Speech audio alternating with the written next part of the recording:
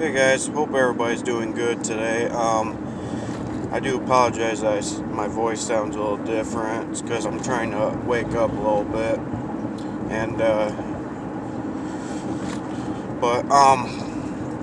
so yesterday, Kobe Bryant and his daughter, Gianna Bryant, hopefully I'm saying that right. If I'm not, I really do apologize. I'm not doing that on purpose, but yesterday Kobe and his daughter were killed in a helicopter crash near Calabasas, as far as I heard, and they said that there were 9 people killed in that helicopter crash, which is pretty devastating to hear about. I feel for those people. I feel for Kobe. I feel for his daughter. And I feel for everybody that's going through this. It's truly sad. But, this is something I want to bring up. Considering what happened yesterday, because, Kobe's wife lost 2 people yesterday. Both her husband and her daughter.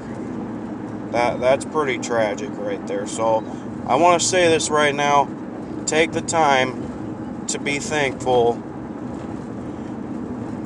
for what you have and what you don't.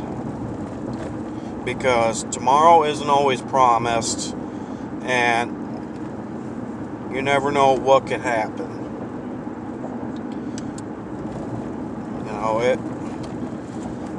You never know when you could lose somebody in your family from a tragedy. Whether it be like a serious car crash or somebody having a heart attack, or just, I don't know, anything in particular that can kill someone,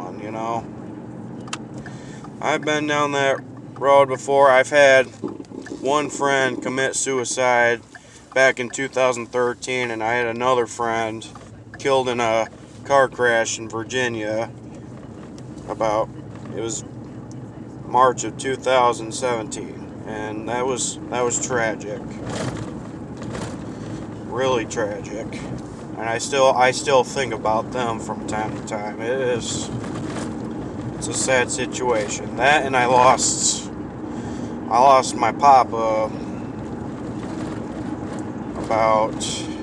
it was a little over a year and a half ago, and that's tough as well. Very tough. So,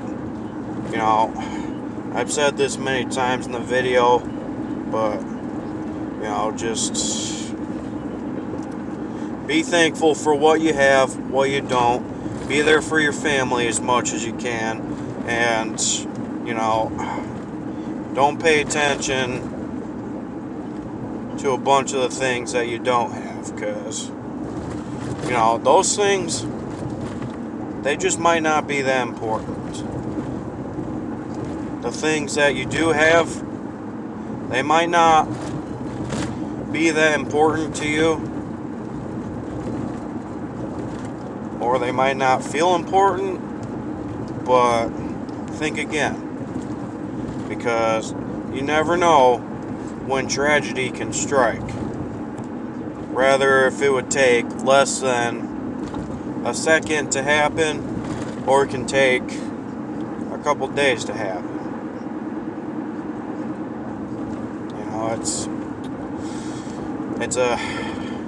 It's a sad world we live in, but we gotta learn to deal with things.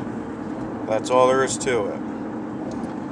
So right now I am still praying for Kobe Bryant. I'm praying for his daughter. I'm praying for all his friends and family and all the NBA stars that are struggling through this.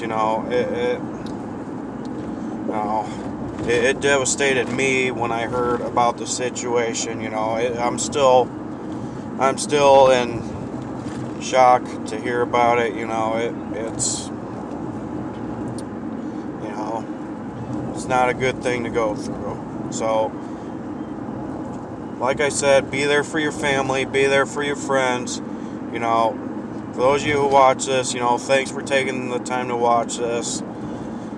And if you don't like this video, then whatever. But, you know, I just wanted to, you know, make a point. And also, feel for the other people who were killed in that helicopter crash, too. Because, I mean, I don't hear a whole lot about them being remembered as well. But I'm sure they all had families, too. So, you know, please take the time to remember them as well. Because, you know, I'm pretty sure there are people going through a hard time with them as well. And it's, you know, it's a sad situation for a lot of people.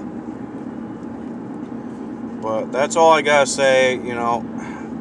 Thanks for watching.